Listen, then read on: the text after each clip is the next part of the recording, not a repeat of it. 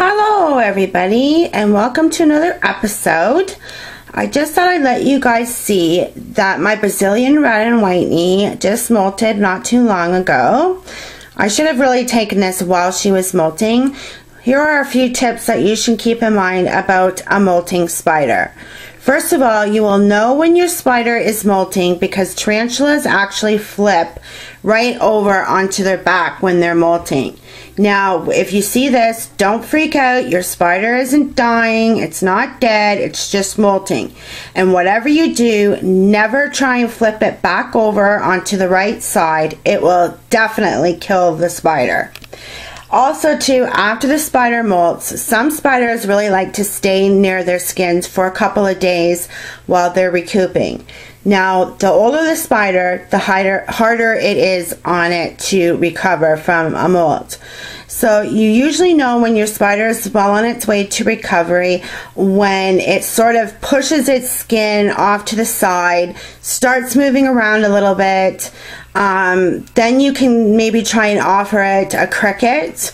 Now what I like to do with this guy is she is a larger spider, so when I see that she's pushed her skin over to the side like this, I try and give her a cricket. When I see that she's eating the crickets and I know that she's I gave this guy a pinky. Now I know some people don't like that or whatever, but I like to give my larger spiders pinkies after they molt because it has a lot of goodness and nutrients in it to help them recoup.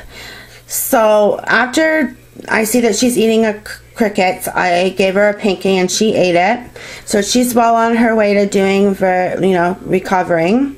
But like I said, remember, never bother a spider when it's molting. Even spray in the cage while it's molting on its back. Just leave it alone. Don't bother it. After it's molted and you see that it's like sitting on its skin or around its skin, still don't spray in the cage. Just leave it alone. You know when it's well on its way when it moves the skin out to the side and starts moving around a bit. Well, I hope this was helpful, and I hope you have good luck with your molting spiders. Stay tuned for some more. Bye for now.